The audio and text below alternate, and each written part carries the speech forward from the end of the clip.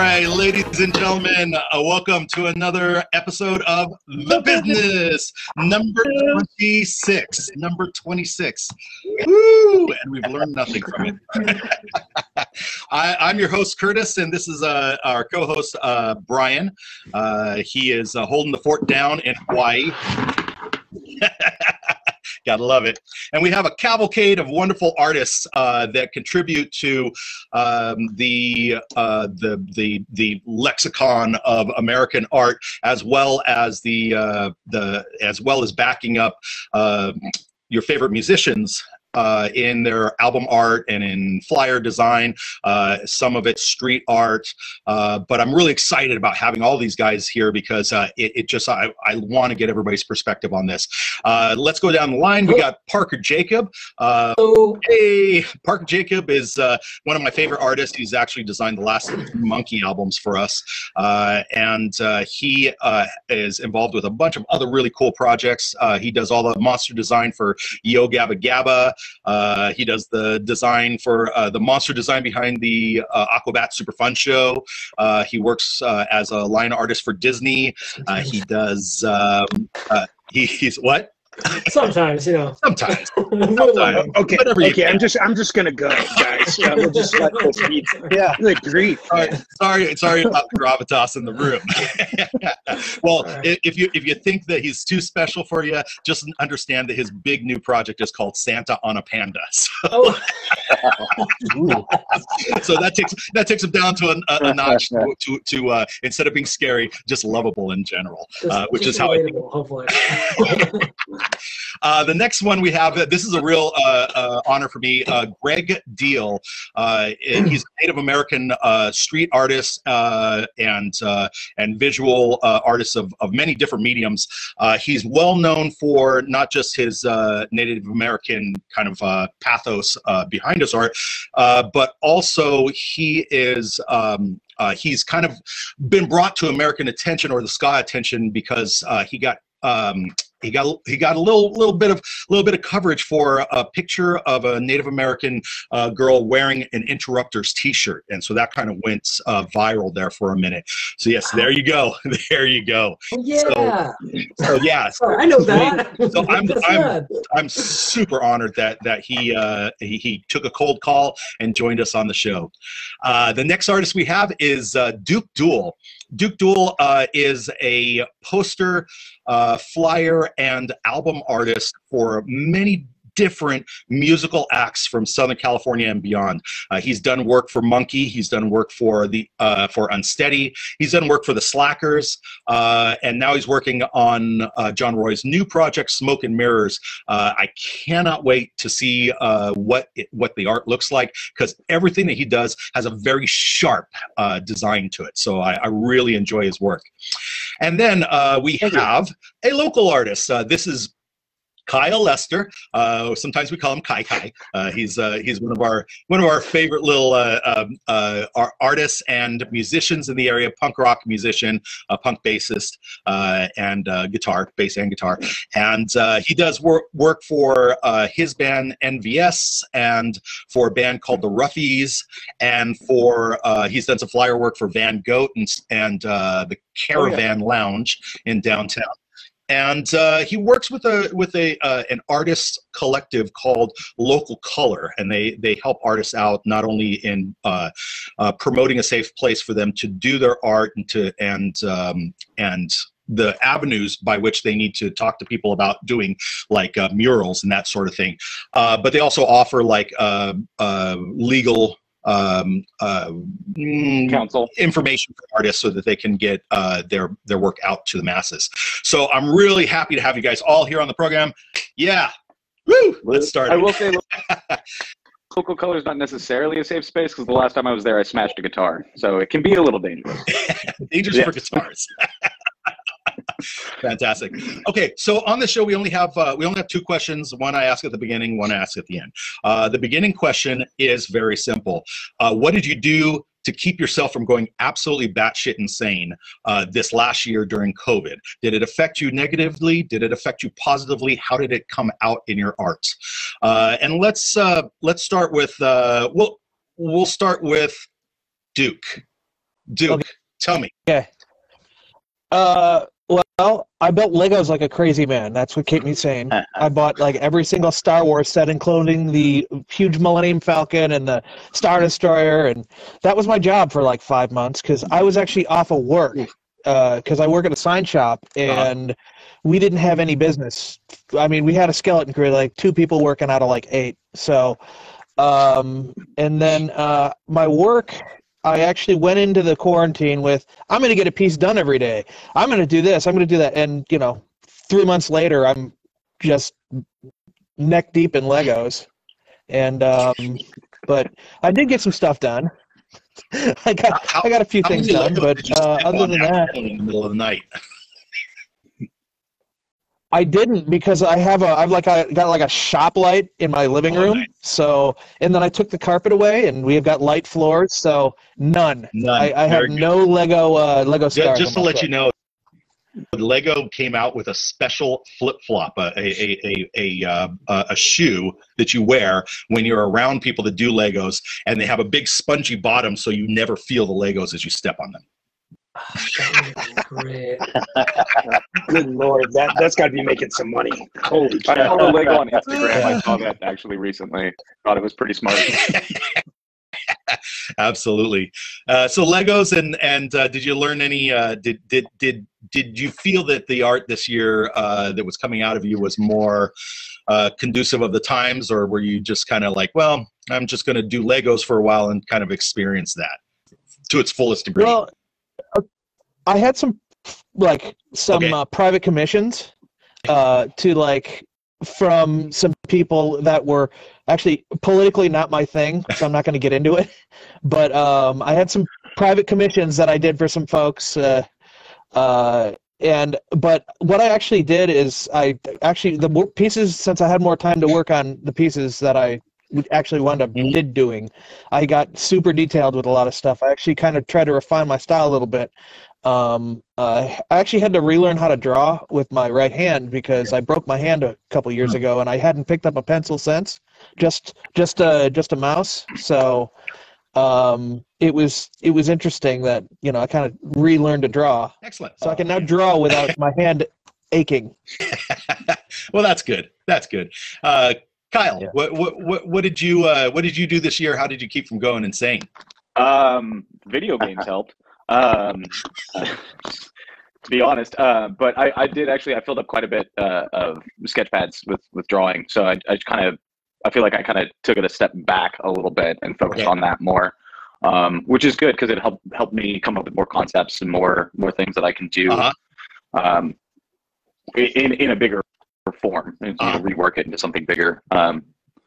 That's mostly it. Having a space at Local Color has been nice. That's actually a recent addition, just because I have the opportunity to go there and dick around and just kind of have a place where I can go play with spray paint and paint pens and see what comes out of it. So nice, cool. Gregg, how did the lockdown affect you? Did your business go up? Did it go down? Did you find that it? I noticed that a lot of your artwork has kind of a political or message behind it. Did you find that the message changed? Gosh, I mean, I've been doing this for long enough that there's sort of a leeway to things. So I had a bunch of major projects that all got pushed out because of COVID, and so they all happened at the same time. So I looked super prolific last summer because these projects have been in the works anywhere from 9 months to 2 years, and so they just all happened at the same time. But I was busy. I actually took a job for the first time in my adult life, which I kind of did on a dare. My friend started a company and he asked me to be a creative director, and I said, okay. And I did that for a year. So that saved my skin because pretty much all my extra things, speaking engagements and extra jobs and things pretty much just disappeared. And so I'm actually going to be leaving that job, and I am back on course. But last year I managed to win a grant that I applied for before COVID hit. And so I've been working on a performance piece installation called the Punk Pan Indian Romantic Comedy. It is storytelling and it is like installation. It's like representation of Indigenous people, but also this intersection of punk and Indigenous identity. That's and cool. actually, Really cool. I'll show you. I did like the branding for it. It just says the Nice. Punk Panhandle Romantic Comedy, and I'm writing some original work, some original songs for it. So I have some musicians helping me with it, and so the band for the Punk Panhandle Romantic Comedy are the Dead Pioneers. Nice. And so I've got patches and all kinds of stuff that I've been doing. Got a couple murals in, but again, those were scheduled ahead of time, and so I think it made me feel like that I was busy. But as soon as the lockdown hit in March, I don't think I saw anything really even wiggling until May, and that was a little disheartening. And I was grateful to have a job, but I don't know. I got 5 kids, so it's never boring around here. And there's a lot going on when you've got 5 kids all on lockdown e-learning, which is its own special kind of hell. And Right there with you, dude. So Me too. yeah, I mean, I kept busy, but I'll tell you, I saw a lot of friends, a lot of fellow artists and peers really having a tough go of it. We're lucky.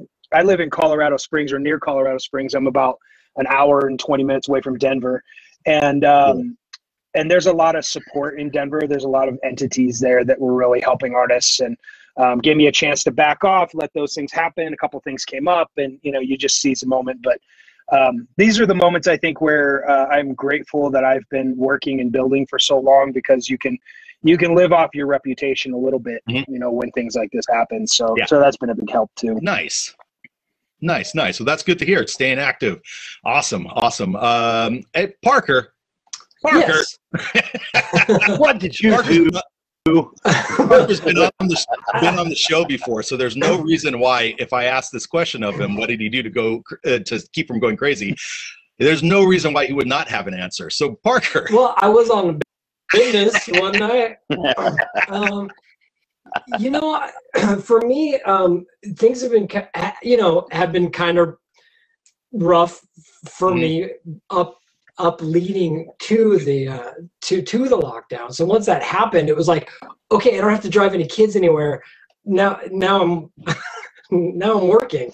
So it was almost a blessing, in disguise, being able to get things done and do crazy stuff. Last time we were here, I talked about that project with Gregg that was really fun to have Alex Desire and Gregg Lee in the studio for this graphic novel that I've finished, sort of, that was supposed to come out in December, but because of COVID, it's got pushed. And it was seriously the week before the lockdown. I had them in the studio, and we were able to get the music tracks squared away, which was great. But then so right now, like as we speak, and I need to stop doing it. I'm trying to fix some things for the graphic novel to be put out. So I've been given some more time to work on that. We started with this Erase COVID series of posters that I don't know, a bunch of artists were involved in, and that was kind of a cool benefit kind of thing for artists and for something to help that thing. I don't know. I've been doing all sorts of kooky stuff. I got this this just came in the mail today. It's a card game for little kids called Knock Knock First Words. It's kind of a cool thing that is going to be coming out. It's kind of more my Yo Gabba Gabba set. I keep myself busy, and of course there's Santa on a Panda. I talked to you guys about that a little bit. I'll show it right here. He's going to do it. He's going to grab it.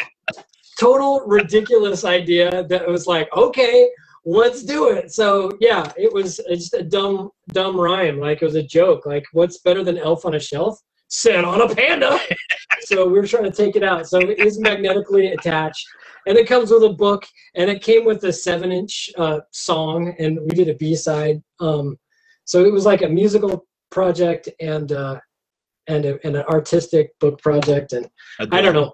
Hopefully, this year it'll be a thing. You know, we didn't do so good, but you know, nobody did so good, right? That I'm friends with. Now, for you, I know that not every artist in the world is looking for a job in the respects that you have, right? So you have a design position that puts you in TV and in entertainment and that sort of thing. And some artists are looking for, you know, I'm going to do a political piece, or I'm going to do something that is a mural or a street art piece. If someone was really like let's say I reached out to you, Parker, and I was like, hey, how do I get my foot in the door? Is there a method or a way that you think that artists can kind of walk through and be introduced to the right people or get their art out? You know, I sure wish I had a good answer for that. Anybody that does this kind of stuff is, I don't know. Everybody has a different way of getting there, and it still goes back to the same punk rock do-it-yourself roots kind of a thing. I mean, and that, you know, we were like with the Aquabats. It was like we grew up kind of in the industry and in the music industry and in the design industry. And we're like, we're going to make our own TV show along with our band. Speaking of which, you were a child star at some point. Star? That's a loosely used term. Wait. I was in the. What sitcom were you on? I was on a what was it? A couple of them. I don't know. I did. My family was an acting family growing up in North Hollywood, and it was like I have a lot of cool stories with a lot of, you know, Hollywood people or whatever, but it wasn't like we ever did it to be famous or to be awesome. Yeah. It was like to support our family. Really, and that's what we did. Like, we just did it to support our family, and I don't know, a lot of cool stories I could tell you growing up for sure in the 80s with and stuff like that. Yeah, I just the reason why I bring it up is you did 4 episodes of The Wonder Years. Yeah, I did. I did more, but my parts ended up on some cutting room floor. Some other episodes. Yeah, weren't you in a Silver Spoons once? You were my brother Tyler. Tyler was in Silver Spoons, and my older sister Rachel was on that show. But see, that's awesome. We were kind of like, you know, we did commercials and did TV stuff, and we were more like, yeah, okay, you get famous, good for you, you know. yeah, for sure. Good luck with that implosion when you're older, you know what I mean? Like we kind of saw that coming. We did, but it was kind of like, you know, we had something that we could share and have fun with it, and it was a blast doing it and acting and all that stuff. But which has kind of led into, you know, the musical career and the TV career and all that weird stuff. Cool. But it's the same thing. It's the same thing as what we're doing as artists. Yeah. It's just sharing what we got, sharing what's inside of us. Yeah, you know? Definitely. I know that Kyle, you know, Kyle, you're doing a lot of like punk art and street art now, and like he was saying, you know, it seems that everybody kind of gets to the point of notoriety through their own channel, right? You know, it is kind of part of who you know and where you came from, but it's also part of like evocative statements that people can pull from your artwork. You know, something that resonates with them. What do you think was for you, what was the art piece that you did that you thought had the most emotional response? Like for me personally, or for like, well, I know you've participated with other artists and stuff, but you know, long before I was a musician, I was a visual artist, right? So I did a lot.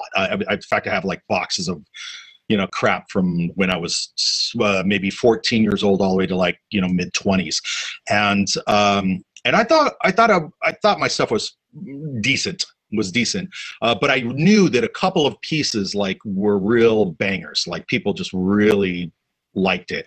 I didn't know why, but because they were all kind of my children as far as art goes. But have you ever felt that one piece sticks out as like a definition piece or yeah, I mean, there's one that I've drawn multiple times, and I did a big stencil piece of it. It's like a bald white guy with an American flag over his eyes and a cross over his mouth. That one, I think, there's a lot that people can pull from it. It usually has a lot of people ask a lot of questions about it, or it really drives a conversation. Yeah. Which I think is always like a really great thing around art, is that when it's not necessarily super clear, and it gets people to think and to talk even amongst themselves, or to ask the artist. I did do a few years ago, I did a Black Lives Matter piece that I was particularly proud of. It's like a young black man that's wearing sunglasses, and in the reflection of his sunglasses, there's the Washington Monument and an American flag, and then I just did a bunch of blood dripping down from the top of the canvas. And I thought that was one that I particularly was very proud of, just because I thought that it was representative of like how awful it can be to be a young black man or a young person of color in this country. Yeah. So yeah, definitely. Gregg, I've looked at your stuff online, and it's really evocative. Especially, I know you do a lot of the there's a lot of photos of you with the simple handprint on the face, and that's really stunning in a visual sense. Now you're from the Paiute tribe in Pyramid Lake, and that's kind of added to the concepts or the elements that you pull from. What do you think is the most evocative piece you've done, or maybe even the one that has the most that garners the most interest from people? Gosh, I don't I don't know. I mean, I'm a fan of not pulling punches and hurting feelings, and so I tend to. It all tends to, on some level, be evocative, I guess, and it's also it's also interesting because as an Indigenous person or as a person of color, even we're in an interesting space where people are actually kind of listening, or at least half the country seems to be kind of trying to listen, and but it also is like if I share my own experience, because I'm not an Indigenous artist. I claim to be, an artist that just happens to be Native, and I speak through, my sort of human experience. And so if I say something, and it's part of my story, is that my effort to be an activist? Or am I just sharing a story, or is it both? And so I get pigeonholed into places of being like an artist and activist. And I kind of maintain that what one person calls an activist, another might call an adult with an opinion. And, it really just comes down to like who has the microphone or who has the paintbrush, or however you want to say that. But the work is, more than anything, it's meant to be true. It's meant to be real, from my perspective. I don't speak for Native people as a whole. I speak for myself. And I recognize that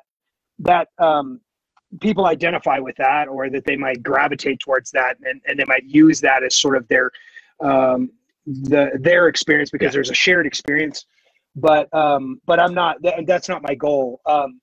Within the works that I use, I mean, I'm doing street art. The mural that you mentioned before is like 77 feet tall. It's like massive. And I do a lot of design work. I do a lot of poster work. I do a lot of illustrative work, all of which is really just in this space. But I also do a lot of performance work, which is kind of how I made my bones as an artist, living in Washington, D.C. For almost 17 years before I moved to Colorado about 5+ years ago. And performance art, I had a good friend of mine and mentor who is a well-known Indigenous performance artist. His name is James Luna. And he said, performance art is really important for Indigenous people because it allows us to control the narrative in real time, as opposed to hanging a painting on the wall and walking away from it, and people are going to bring, whatever their understanding or misunderstandings to the table.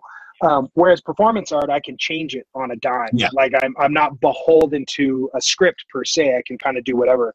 And so part of the tools that I use for performance art, if I'm dressed a certain way, is using like a handprint on my face, or which I think can be, it can kind of evoke like a silence, you know, that Native people are being silenced. Yeah. Yeah. But it's also has like a practical aspect to it. If I have a handprint on my face and makeup and I'm wearing sunglasses, I'm about, you know, 6'4", and you know, if I'm wearing a headdress like I was for my very first performance piece, I'm over 7 feet tall, you know, with the headdress. These things actually keep people away from me. They give me a wide berth, and so there's a practical purpose for those things too.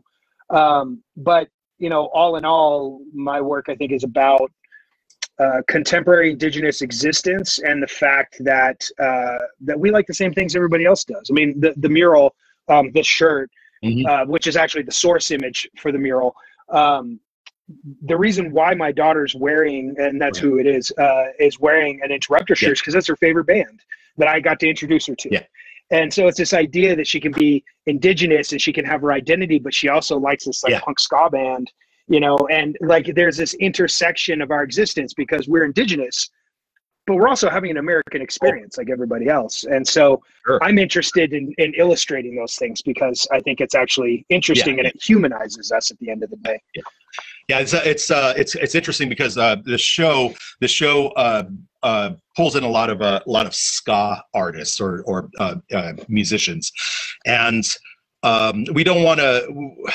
I don't want to ever discredit anybody for playing whatever style of music, but I will say that ska is one of the style of musics that you can see a direct lineage of. It was Jamaicans being influenced by American music, then the Jamaicans influencing British, and then the British re-influencing Americans, and Americans going, what? Where did this come from? It came from you. You know?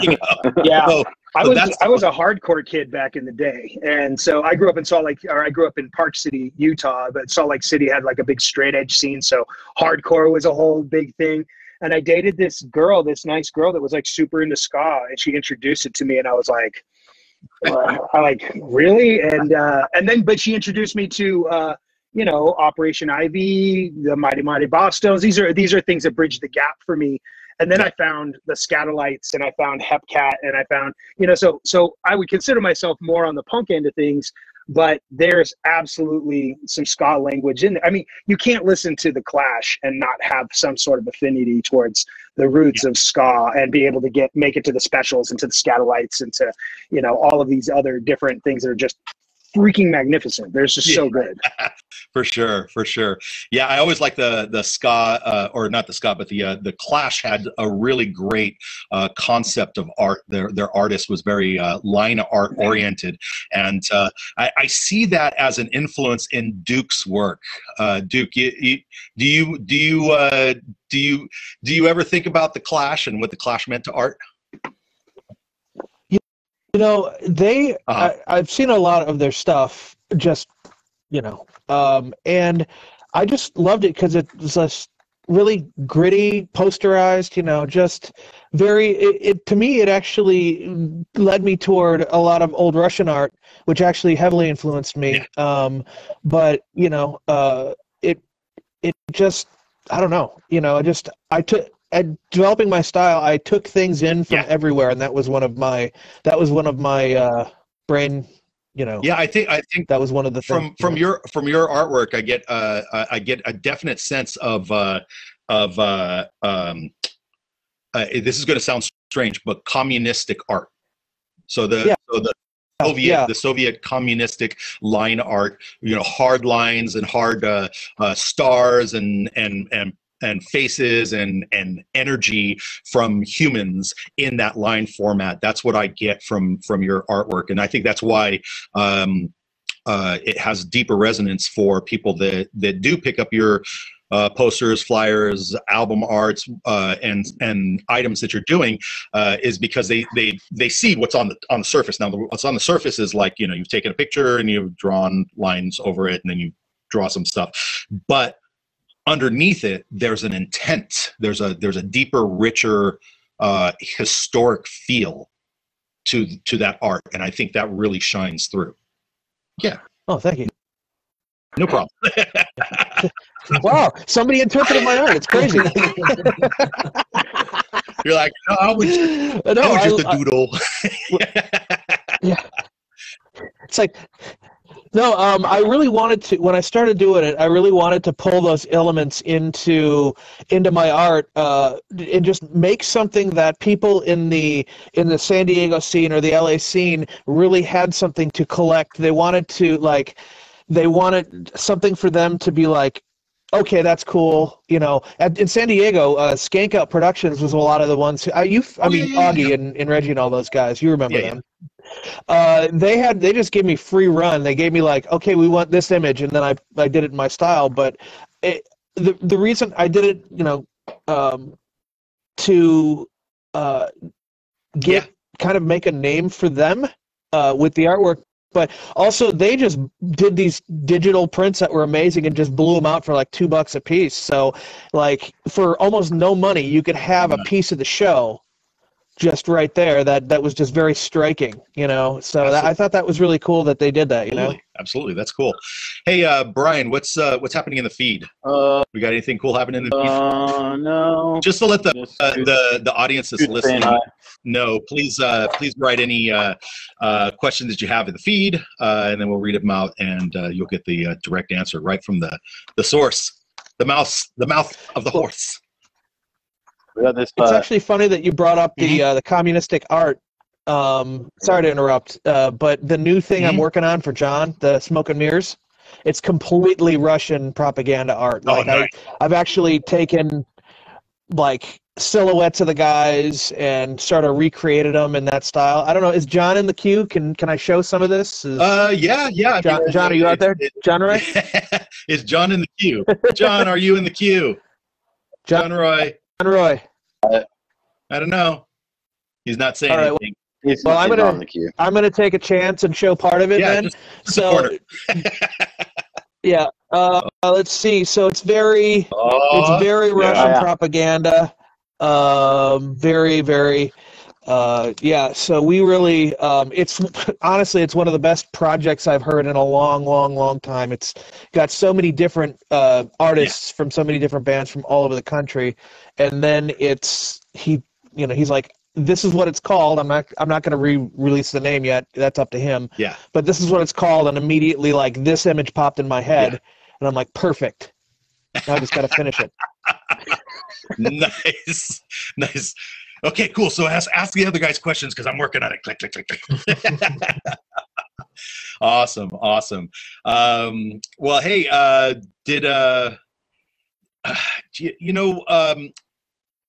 geez. I'm thinking of this last year and how much it's affected me and how much I get into like little bouts of like super creativity. I want to play guitar. I want to do this. I want to do that. And then I get into like a wall that I hit where like the news is just saturated my head with all this propaganda and stuff that's coming out like super at blinding speed, and I find that I hit like writer's block or a block of some sort. What do you guys do to break those blocks? I mean, does anybody have like a specific thing they do? I force myself to draw. Yeah, I'm just like, I'm a bit of a night owl, so I usually stay up late, and that's when I do my work. And it'll be just, it's like, it doesn't matter what you're drawing. If it's just a fish or a phone or whatever, just do it. Just put something out there and get going. And then you see what comes up from there. Okay, cool. Yeah. What do you do, Parker? Well, same thing, I guess, or I'll switch gears and like pick up a ukulele or something ADD wise. But yeah, I do this thing called this is your daily doodle that I put on the internet, and it's kind of flooded my Instagram, which I think is kind of sad because it doesn't really. I don't get to highlight my actual work that I do, but it's usually napkin doodles or something while I'm on the phone, doodling something. But that forces me, that I know I've got to post a daily doodle every day. It forces me to keep my creative juices flowing. It's just like if I'm working on one thing and I've hit that wall, I can just totally think about something totally dumb and just grab out, colored pencils or whatever, and do that. So yeah, totally. You just gotta keep yourself your creative juices going. For sure. In the output. Sometimes we get bogged down by the input, especially bad news or stuff that bums you out, and you're like, somebody posts something on Facebook and you want to punch them, and then you're like, I'll just I gotta output. I gotta do more output. Yeah, for me, it's like I write lyrics and it's like, and then I hate the president and I hate this and I hate that and I hate that and I hate that, and I'm like, this is good to get my feelings out, but it's also good to crumble that and throw it over my shoulder and then say, is there anything left on my plate? And that's kind of a hard process for me.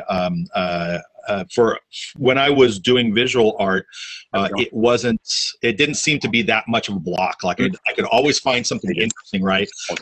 My favorite thing was going through National Geographics to look at because they always had really interesting photographs of naked women from Africa and stuff like that. I know exactly what I'm talking about. But a picture of a picture of some lion in a bush, and not talking about naked women. Okay. And you would just there was always something to sketch, always something that was interesting out there visually, that even if it's not your art or your concept to begin with, to just redraw it to get the juices flowing. That was what I did when I was doing a lot of visual art. And then I think somewhere along the line, I learned how to do all this drafting online with the desktop publishing and making sure that it that I had the whole concept of vector art versus JPEG versus blah blah blah blah blah. Okay. And I got so into that my desire to draw kind of fell to the wayside. I became more, I guess, business oriented or nuts and bolts oriented than interested in the art expression and medium itself. So I'm always interested in finding out what people do or to keep themselves in that zone.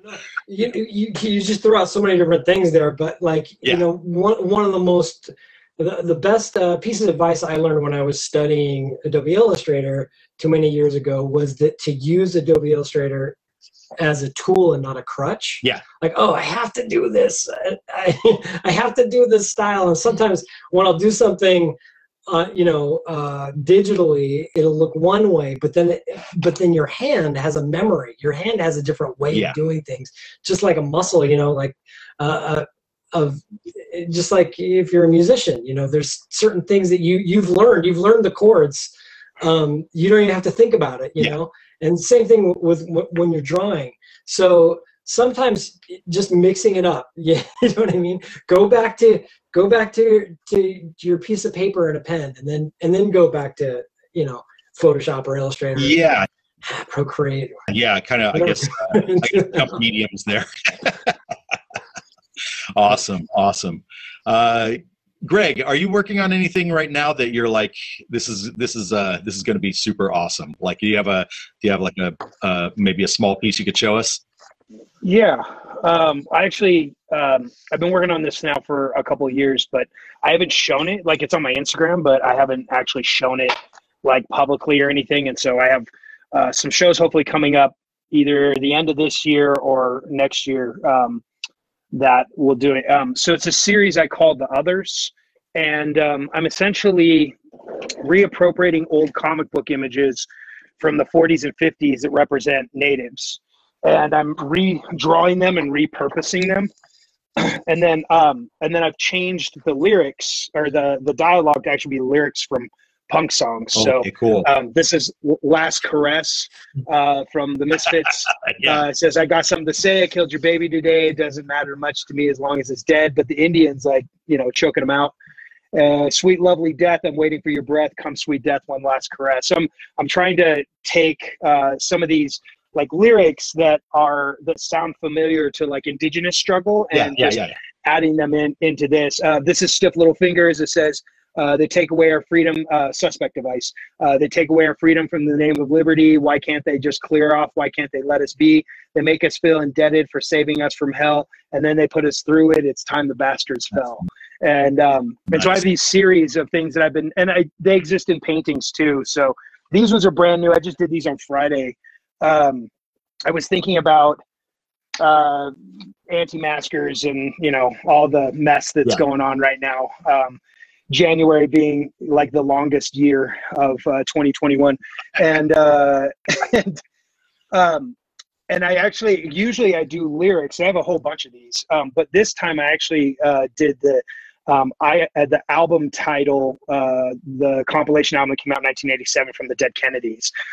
So it just says, "Give me convenience or give me death," and so I have that one, and I actually did I did another one that's just like a kind of monochromatic, and with the paintings, I actually put shapes and things in the back that actually are like textiles from my tribe that I've sort of incorporated into my work.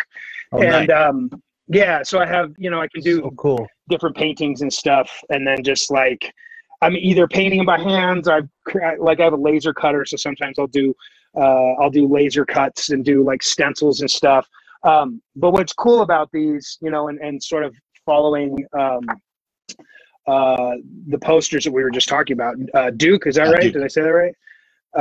Yeah. Sir. And sort of that sort of propagandist, because I'm looking at Russian, Chinese, and Cuban propagandist art and just doing, simple color schemes. And so that's informed a lot of this work. But then I have this damn book that I've had for years, and it's called White Indian. It's exactly what you think it is. It's by Frank Franzetta, who originally drew the Conan the Barbarian, but his most popular series, most longest running series, is called White Indian. And it's about this white dude that's like more Indian than the most Indian that was ever Indian. So it's like super problematic, which is this weird trope that exists where like Kevin Costner is like a better Indian than any of the other natives, or Daniel Day-Lewis can run faster than any native and shoot more straight, and so those are where I got those illustrations from, and it's exciting because I've been able to redo drawings that I did in high school because I was really into comic books and stuff in high school, and but then also infuse all these other elements that are personal to me as a journey, and then also just looking at trying to beef up my record collection. You asked what I've been doing over, I've been buying records, like basically. I've been following Lars Fredriksson's posts and buying records from Lars Fredriksson from the Rancid. So that's what I've been doing. But all of it's just like, I'm 45, so when we're having either a midlife crisis or not, and like my midlife crisis is buying records, sharing them with my kids, and incorporating them to my work, which is a lot of fun. So nice.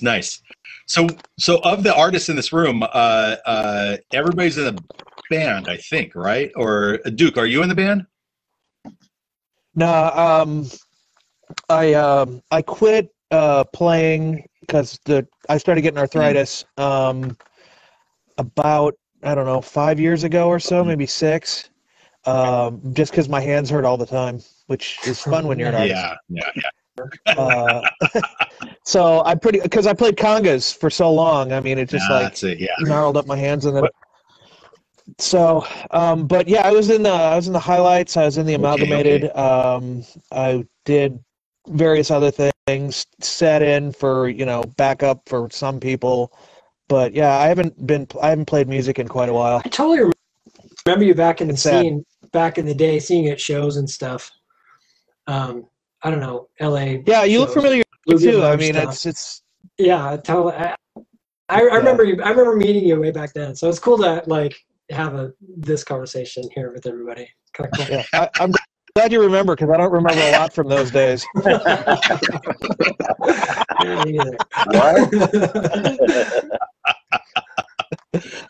Yeah.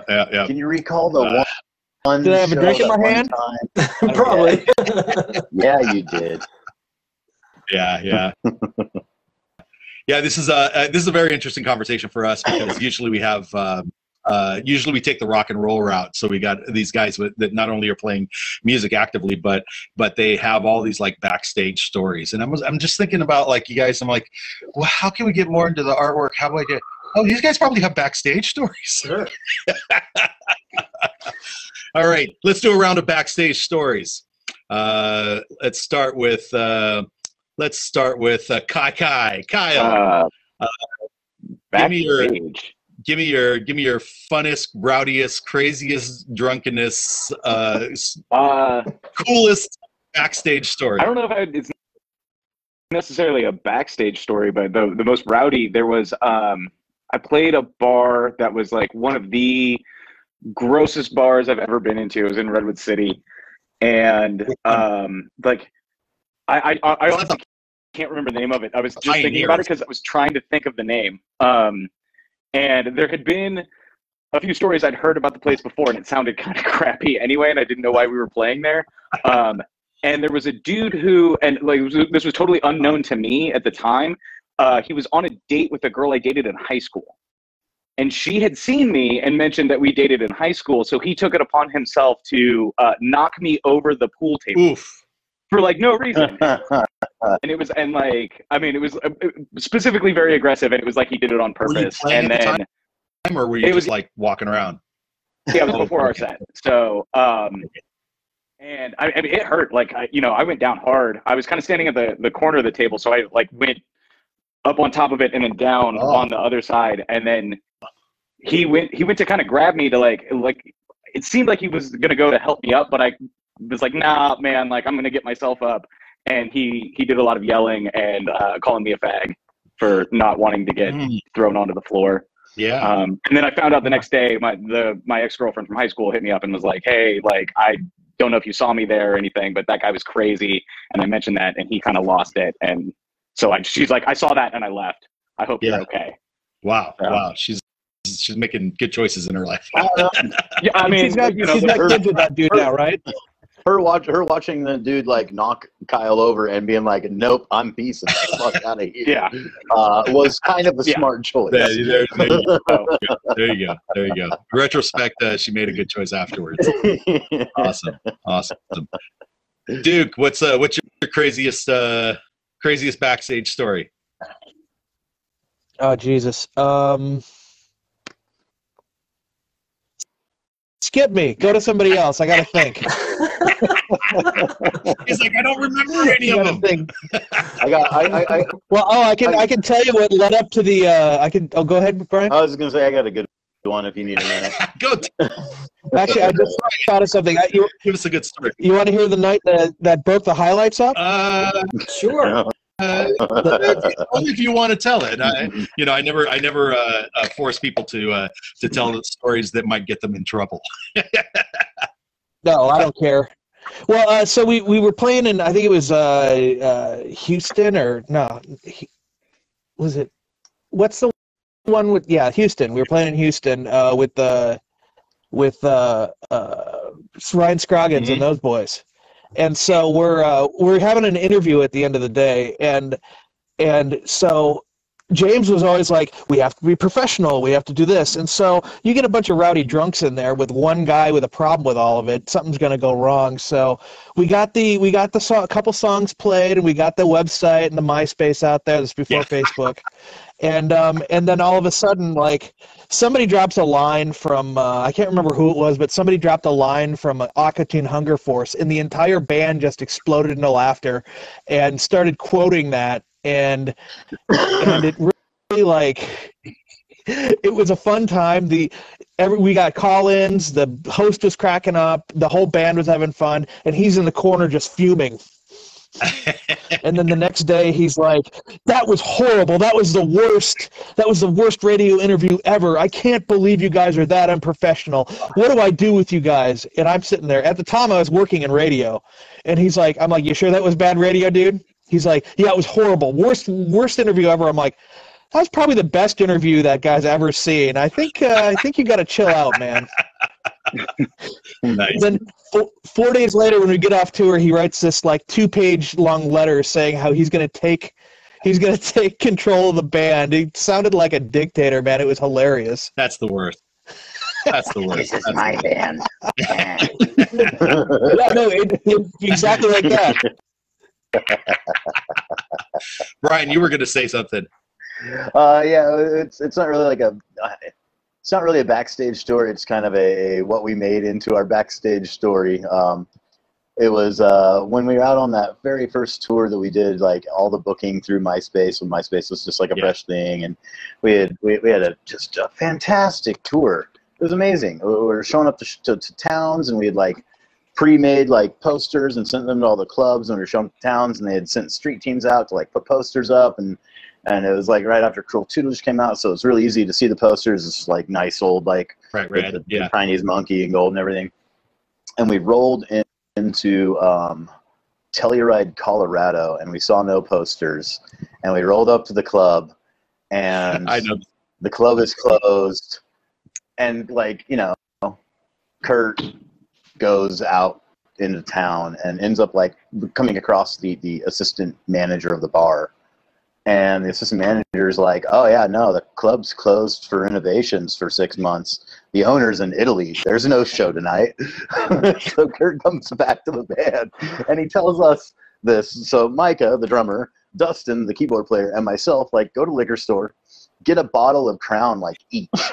Go back to the van and like create our own like little back room. And we were sitting like we're drinking our Crown, and we got our like Pepsis and our like, you know, little like 12-pack of beer, and we're just crud. We got no show.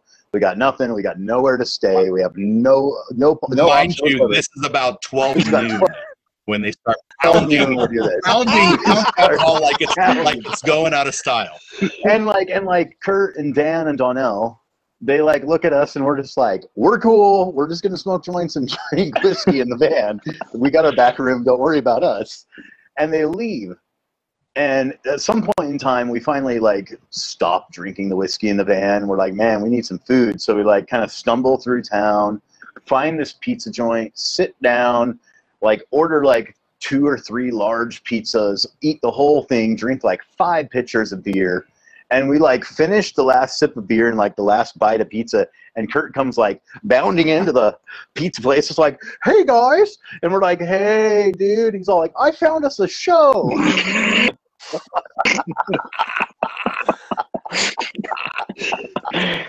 Okay, so like, oh dear Lord. so I've been the guy that can make a show happen out of nothing. And when we got there and the show was pulled on us, I was so mad. And the other thing that was a big game changer was that there was a huge bicycle conference, right? Because Telluride's on the top of this mountain, right, with a beautiful waterfall at the end of the town, and like 700 cyclists had achieved this mountaintop trip, and were camping at the end of town. So there was only 2 bars that were open, and the one bar I went to, and they were like, you know, no way, you guys can't play. And I went to another bar and said, hey, can we play? And they said, well, we have some noise ordinance issues, but there's a lot of people in town. If you can play, we can't pay you any money, but we can give you beer. Right, so that was the deal. So I get these guys, I tap these guys on the shoulder, and they're like gone. They're like, what? Pink and porky and pouring sweat, and it's only like 60 degrees outside. Yeah, these guys are sweaty, and I set this thing up, and we play, and right, you know, first note, we're about to hit first note, and I go outside, and there's literally a 1,000-person line going up the block, around the corner, around another corner, down an alleyway. And I'm like, holy crap. And this is a tiny bar. So we go in there, we play. There's a lot of sound problems, but we keep playing and we keep playing. And this old lady comes up out of nowhere. This old lady comes up out of nowhere. She's like maybe like 76 years old. She walks up to us. She's like a little frail woman. She goes, "I hope they're paying you a lot. You guys are fucking great." I was like, oh, okay. No, actually, we're not getting paid. She's like, "What?" And she literally disappears and then comes back, and she's got a giant milk pail bucket. And she's running from person to person in the crowd as they're dancing and going, "Put some money in the damn bucket. The band needs money. Why aren't you giving money to the band?" So at the end of the day, the club gave us like a 48 bottle box of beer, just a gigantic box of beer. And they kicked us a couple. No, they didn't. They didn't pay us anything? No money. Okay. Not a dime. But she gave us like $350 for a free gift. Wow. And then the post-show backstage was our keyboard player just losing everything that he had consumed through the day in the alleyway, and you hear like window after window being slammed shut of all the apartments all up and down the house, because he is not quiet. Just rah, rah, rah, rah, rah. I believe at that time we called that process calling dinosaurs. Yes, that is when we came up with calling dinosaurs. Rawr. Okay. Okay. Let's switch gears here. We're near the end of the hour here. Let's do this. Let's ask the final question of the day, which is we'll do a lightning round here.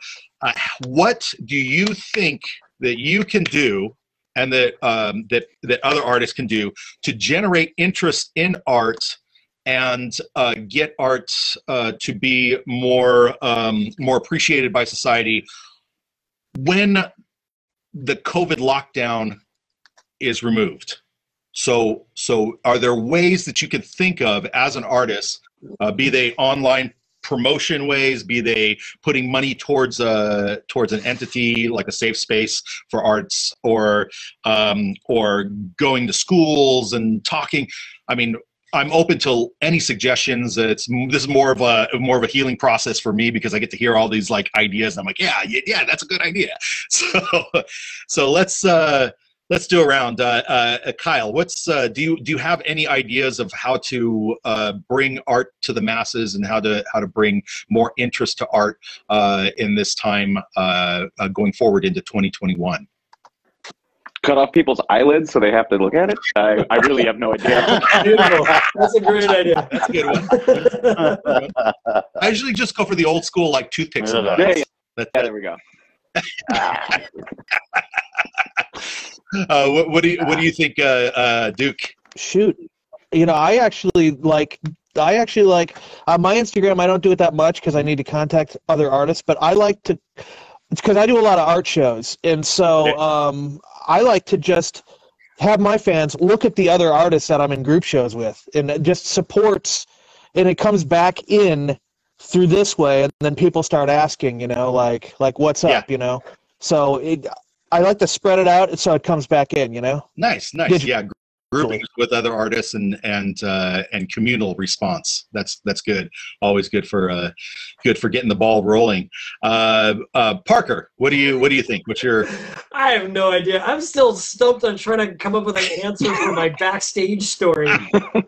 with Go-Go 13 and the Aquabats. Come on, man. All right. We were like that. Right. Band. All right. Let's go back to the backstage. You got something? No, I'm saying we were that band, like, on, where all the other bands would be like, "Oh, hey, heard there's beer on your bus," because nobody drank in our band. You know what I mean? Like on a Warped Tour, they'd always give us stuff. Anyways, we did have people drink it. Some people drank in our band, but when you had so many people. I was just thinking about that was like the only time we got to meet our punk rock idols. So they're like, "Oh, there's beer over here." Like, the Long Beach Dub All-Stars would come and try to like trade water for our beer, and we're like, yeah, sure. Oh gosh. Yeah, Opie would come totally drunk on our beer on our bus, and super scary. It looked like he was gonna punch you. You know what I mean? And he saw like a gift basket somebody gave to us, and it was just, he was like, oh, what is this stuff? I'm like, oh, you can have some things, just don't take that don't take this because it's important. And he's like, oh yeah, and he takes it and leaves. And anyways, my point is I got nothing. And as far as the answer for getting more people into art, I have no idea, man. I draw cross-eyed cartoon animals. I don't know, man. I'm thinking of like a self-destructive art. You know, like when Banksy did that photograph. Oh yeah, or that art, and then it automatically shredded right in front of the person that purchased it. That was gangsta. That was beautiful. That was brilliant, though. Yeah, that was fucking brilliant. Well, you know, I don't know if Banksy's such a secretive, weird dude that he probably sold it to somebody that actually just propped his own money up for it. So the person that was buying it probably knew about it, but the person that was curating it and showing it to look over and see it shred and then just see him just turn white, like try to stop it. That was magic. That was magic. It was kind of a joke on that portion of the industry. Man, Greg, tell me, first of all, do you have a backstage story you want to share? I've never been in a band. I've always wanted to be in a band, but I've never been in a band. But I've been to so many shows. I got a great story about Rancid that tell it is current and is past and current. They were on tour in 1992 with Bad Religion and Green Day on Bad Religion's tour. And we did what we always do. You know, you go early and you canoodle and you meet people and you get in. And so we were actually met Billy Joe Armstrong, and we were hanging out. And this is pre-Dookie days. And he was really nice. And then he was like, you guys should go in, because they were doing sound check. And so we go in, and Rancid is up there. And we were there for Rancid because we were big fans of Operation Ivy, and we'd heard about him doing this band, and they had the bassist from Operation Ivy, and we were just really stoked about it. And incidentally, they actually played a bunch of Op Ivy songs, which was super cool. But they finish it, and they're walking down, and this is Tim Armstrong, you know, leather studs, you know, green mohawk, the whole nine. And the guy I was with was just like an Uber fan, and he was a little younger than me, but not too much. And he was like, I'm going to go ask Tim for his autograph. And I was like, bro, I'm like, please don't do that. Like, the whole punk ethos is like about consumption. Like, you don't ask people for these things. And so he did anyways. And Tim stopped and he looked him up and down, and he goes, I guess if you're into that kind of thing. And he signed it, but my friend was crushed, just totally crushed. And I think it's hilarious because, I mean, I have a friend who saw that saw Johnny Rotten eating lunch in New York City, and went up to him and he said, I really love your music. And he said, fuck off. So, I mean, you expect like some sort of response, like, it's part of the experience. Yeah. So in 2019, I was in LA at a show with this organization called Muzak that provides music for underprivileged music programs throughout the United States. And the guy who runs it, Donna Carey, has this backyard carnival thing, which some of you may have been to. And so I showed up with this punk series. We were going to auction off some art, and Tim was there. So this is the first time I'm seeing him since 1992. And I met him briefly then, and I meet him, and we're talking, and the dude's a total sweetheart. And I tell him this story, and he is crushed. Like, he just stops and he's like, I'm so sorry. And I felt like such a dick. Like I was relaying this story because it's like that experience and it's funny. Yeah. And it just like, I mean, Tim was like at that time and in that place, he was our American punk rocker, you know, he embodied it and, you know, but he brought up the point too, that, you know, a lot of people were really struggling because things were blowing up and you had all these like sort of down home punk rock kids that didn't know how to handle it. And I think that's where he was at. And I felt terrible for telling him this. And then he came back and he puts his arm around me. If you've seen Tim now, he looks like a serial killer. Like, he's got the beard and the shaved bald head, huge hair. He's an intimidating looking dude, but he's just the nicest guy. And he's like, man, he's like, I'm really sorry. He came and apologized again. I'm like, damn it. I just like, that was such a, I did this stupid fanboy thing and it just bit me in the ass and I just felt absolutely horrible about it. But he did, like, they came through town and he hooked me up with some backstage passes. So I think we're okay. Nice. Yeah, he's. I've ran into him only a couple times, and I'll concur. Like, he is a sweetheart. For me, imagine being a band and you're playing just a crappy bar show in Berkeley, and then in walks the core of American punk rock, and he stops, looks at you, and goes, "That amplifier. You got one of those?" And this is while I'm playing. I'm all, yeah. And he's all, "We got to talk afterwards." And I was like, okay, cool. So afterwards, I go upstairs because it's like super loud. And he follows me upstairs. I'm like, oh my God, he really wants to talk. And so he's like, yeah, man, I had an Ampeg and I sold it and it was the stupidest thing I ever did. Like, I want it by, if you're ever going to sell that, tell me, blah, blah, blah, blah, blah. And I said, well, I'm not looking to sell it right now, but here's a CD, right? I'm being Mr. If I can, here's a bit of merch, right? So I give him a CD, and then he goes, "Oh, thanks." And then he's got the CD in his hand. He pulls out his wallet and starts rifling through his wallet. I think he's going to give me like a business card or something, right? I'm hoping that he's going to give me a business card. But he pulls out like a 10 spot and gives it to me, and he goes, "Is that enough?" And I'm like, "This is like a promotional. I just gave it to you, like." Listen to my band if you like it, and then let me know if you like it. And he's all, "Hey, nobody gives it away for free. You're worth it." And I was like, whoa. Okay, that is the most important thing that a musician can hear, and that any artist can hear, is that you are worth the time. You are worth the money. And to have someone of that gravitas say that to little old me was really fucking important. That's great. You can't, like, I tell people this all the time that are in college and everything, like, you cannot give your crap away for free. You cannot give it away for free, because that's the lifeblood. So here's my advice to artists or whatever: support each other with dollars. Art dies without its lovers. So you got to spread the wealth, and I am a firm believer there's enough room for everyone. I do my best to try to bring people in on anything I can possibly can, because I want to support talented artists. So I think that's super important. That's a good piece of advice. Awesome. Okay, well, let's do a intro here. Today on the show, you've been listening to Parker Jacobs of Yo Gabba Gabba and the Art of PJ on Instagram. You've been listening to Gregg Deal of GreggDeal.com, local Indigenous artist from Colorado. You've been hearing Kyle Lester, one of our favorite punk rockers from San Jose, and street artists, and a graphic design master, Duel from San Diego.